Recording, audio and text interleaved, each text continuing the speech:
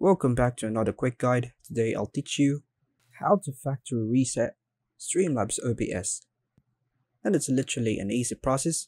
Make sure to watch until the end of the video to know how it's done.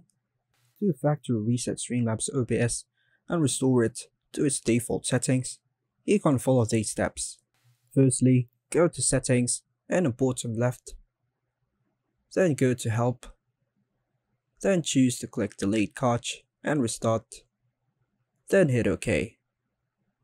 And here you can choose the live streaming or for recording only. So for now I choose for recording only. Then hit continue. Then hit continue again. And here you can click login or click the skip. So I choose to click skip. Now in this section you must set up your mic and webcam.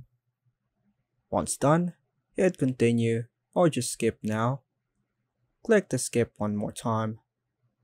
And that's it. By following these steps, you can factory reset Streamlabs OBS and start fresh with default settings. Remember to back up your configuration files if you want to preserve your settings before performing the reset. And that's all for now folks. Thanks for watching.